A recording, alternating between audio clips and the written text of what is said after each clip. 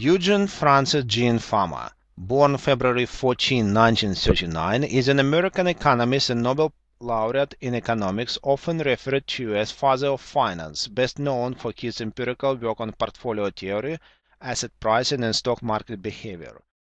He is currently Robert R. McCormick Distinguished Service Professor of Finance at the University of Chicago Booth School of Business. In 2013, he shared the Nobel Memorial Prize in Economic Sciences jointly with Robert Shiller and Lars Hansen. The research papers in economics project ranked him as the seventh most influential economist of all time based on his academic contributions. Early life. Fama was born in Boston, Massachusetts, the son of Angelina Saracena and Francis Fama. All of his grandparents were immigrants from Italy.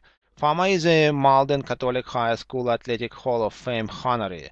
He earned his undergraduate degree in Roman languages, magna cum laude, in 1960 from Tufts University, where he was also selected as a school outstanding student athlete. Career. His MBA and PhD came from Booth School of Business at the University of Chicago in economics and finance. His doctoral supervisors were Nobel Prize winner Merton Muller and Harry Roberts, but Benedict Mandelbrot was also an important influence. He has spent all his teaching career at the University of Chicago in the USA.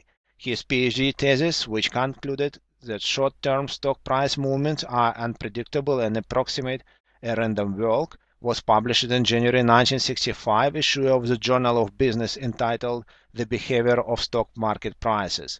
That work was subsequently rewritten into a less technical article, Random Walks in Stock Market Prices, which was published in the Financial Analyst Journal in 1965 and Institutional Investor in 1968.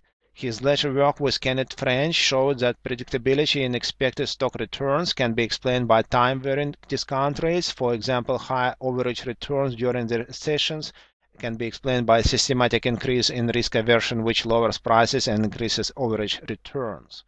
His article, The Adjustment of Stock Prices to New Information in the International Economic Review 1969, with several co-authors, was the first event study that sought to analyze how stock prices respond to an event using price data from the newly available CRSP database. This was the first, literally hundreds of such published studies. In 2013, he won the Swedish Riksbank Prize in Economic Sciences in memory of Alfred Nobel. Efficient market hypothesis.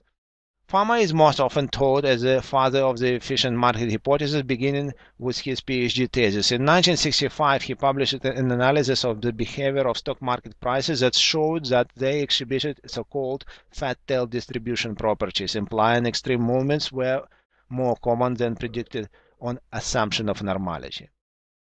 In an article in the May 1970 issue of the Journal of Finance entitled Efficient Capital Markets, a Review of Theory and Empirical Work, Fama proposed two concepts that have been used on efficient markets ever since. First, Fama proposed three types of efficiency: first, strong form; second, semi-strong form; third, weak efficiency. They are explained in the context of what information sets are factored in price trend. In weak form efficiency, the information set is just historical prices, which can be predicted from historical price trend. Thus, it is impossible to profit from it. Semi-strong form requires that all public information is reflected in prices already, such as companies' announcements or annual earnings figures.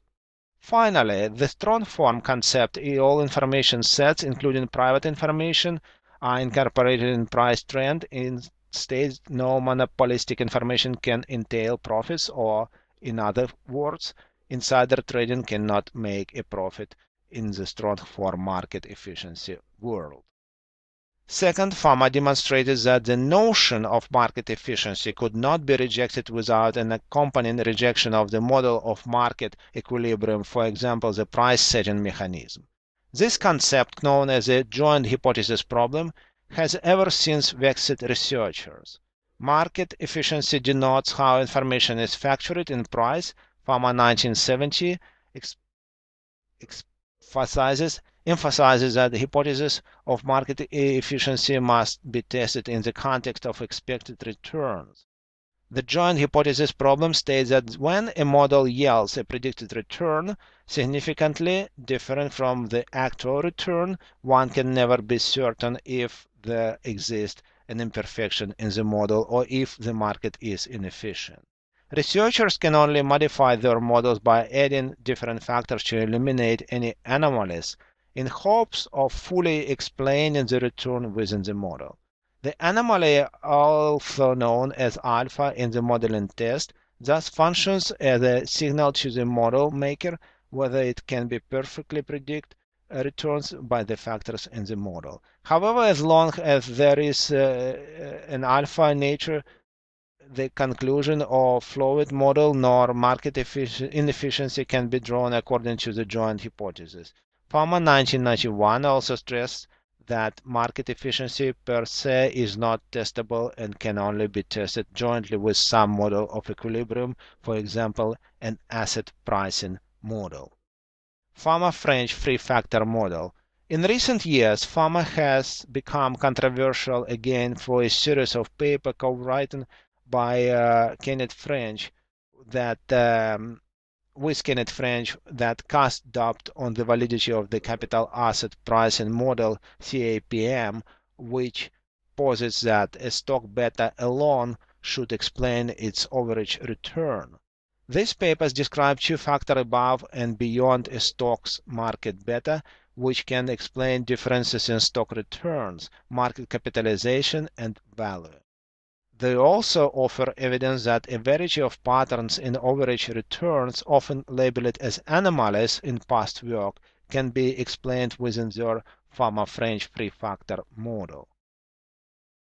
Bibliography: The Theory of Finance, Driden Press, 1972, Foundations of Finance, Portfolio Decisions and Securities Prices, Basic Books, 1976. For more information on reference, see the web page. Thank you.